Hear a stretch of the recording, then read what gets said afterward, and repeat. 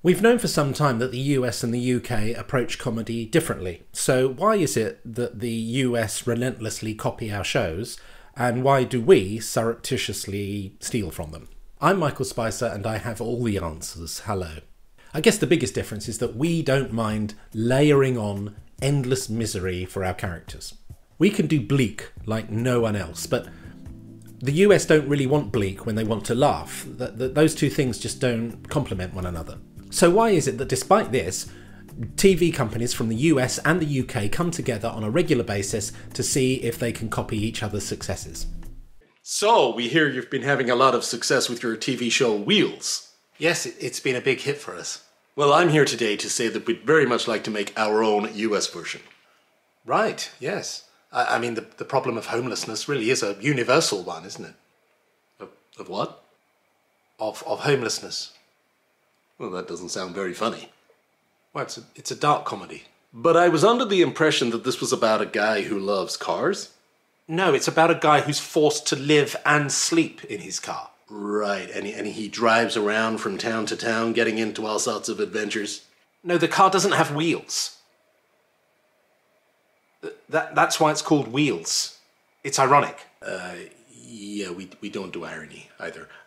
You see, we've had a lot of pressure from the CEO to turn the Fast and Furious franchise into a TV show. Fast and Furious? Right, so when we heard that there was a show out there called Wheels, we just had to come and see you. So the only thing you know about the show is that it's called Wheels? Well, sometimes that's all you need to know. Well, no, you sort of need to know other things, like what it is. Listen, it's a show about a guy in a car. That's good enough for me. A car that can't be driven. Well, we might need to fine-tune that aspect. With a guy facing homelessness. Yeah, we'll probably swap out the homeless guy for a guy who does have a home and who drives around from town to town getting into all sorts of adventures. And he has a dog called Jimbo. You're not going to remake the show at all, are you? You're just going to use it to crowbar in your own ideas. We'll pay you $50 million. Would you like the car, or...? For some reason that's never been fully explained to me, the US will never just buy and broadcast the original UK version of the show that they're interested in. It has to be remade for US audiences, no matter how illogical that sounds. And yet over here, we don't do that. We didn't need a remake of Cheers called Cheers Mate, did we? Set in a Shepherd Neame pub in Watford. We didn't need a remake of The Cosby Show called Fun Family Doctor Who Should Be in Jail, did we? I mean, that would have been a very strange title for a sitcom. If you think about it, how many British remakes have actually been a success in the US? Like half a dozen in 60 years?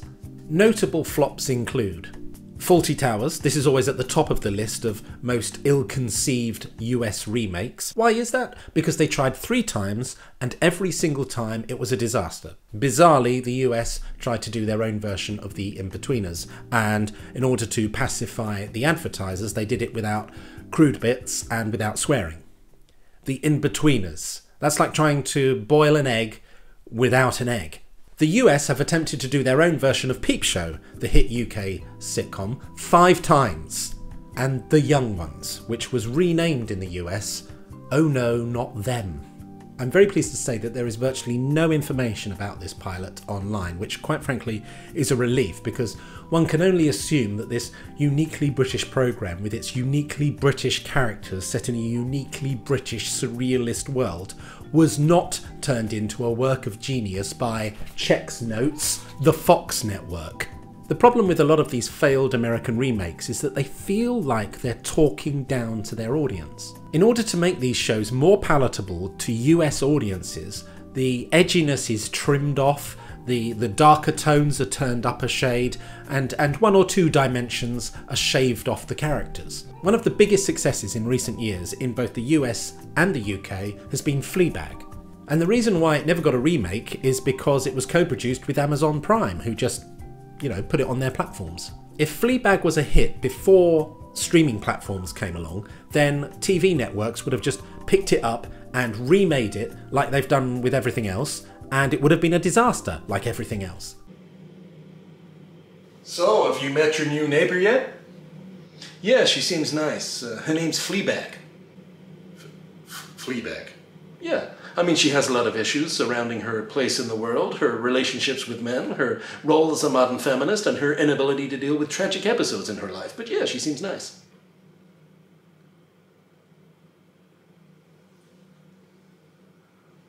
Do we get to meet her, or...? I doubt it. Why?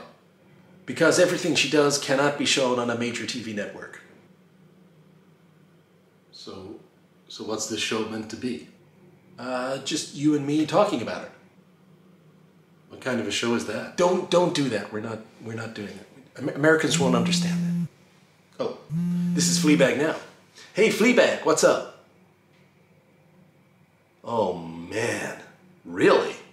Oh, gosh. You sure do get up to some crazy adult stuff as a result of your tumultuous life, Fleabag. Okay, bye. What has she done? I can't say. You can't say? No, I can't even say what she said to me. I don't think this show is going to get picked up. Can you stop doing that? Don't stop. It's Fleabag again. Hey, Fleabag! This is the stupidest show I've ever been in. What? Oh, man, you didn't. That is so shocking and yet also symptomatic of a single woman's experience of living in a modern Western society. Yeah. Okay, bye. Can you say what she did this time? No, I can't. Don't even look.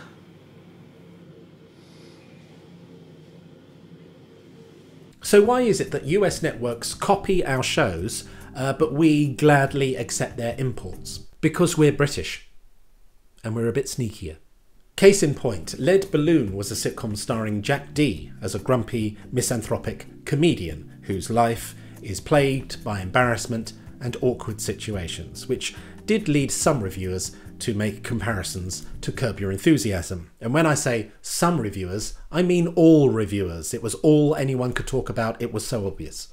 Coupling was a sitcom from the early 2000s about 6 young friends, 3 men, 3 women, who all have different relationships with one another and get up to all sorts of various antics every week. The Friends vibes coming off this show was enough to knock you over.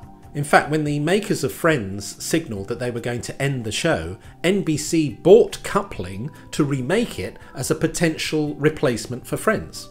Sadly, the show was cancelled after just 4 episodes because, in the words of Jeff Zucker, former CEO and president of NBC Universal, it sucked. However, the most outstanding remake to buck this trend is, of course, The Office. The US Office pilot is a carbon copy of the first episode of the UK version of The Office, and it wasn't, very well received. But it was strong enough to guarantee a full season. And after that, the writers took the framework and the characters and just adjusted it and adapted it for US audiences. And now it's accepted as one of the most popular sitcoms of all time. I mean, even UK audiences like it. So what happened? What did they do that seemingly no one else could? Just this once, they found the right balance between these two vastly different cultural sensibilities, which appears to be an extremely difficult thing to do in the world of television. It probably won't happen again for decades, like a solar eclipse. I think American and British writers should continue to inspire each other, but I don't think they should keep jumping into bed with each other for the sake of a big paycheck. Now, British audiences will be expecting me to carry on with that bed metaphor for the sake of a cheap sexual punchline, and American audiences will hope that I just never mention it again and just end the video abruptly. Well, God bless America. Like and subscribe. Goodbye.